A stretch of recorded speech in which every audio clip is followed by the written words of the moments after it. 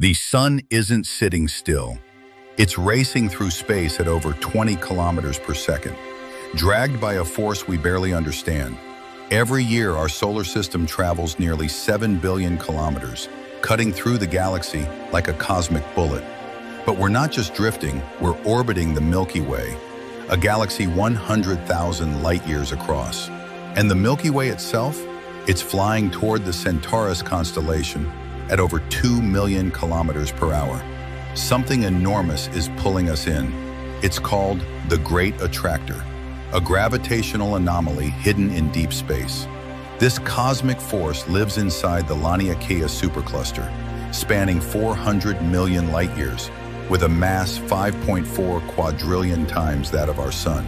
It's pulling hundreds of millions of galaxies, reshaping the flow of the universe, and we're caught in its current.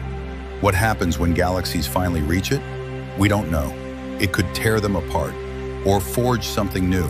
One thing's for sure, we're all heading straight for it. Follow Orbit Shorts.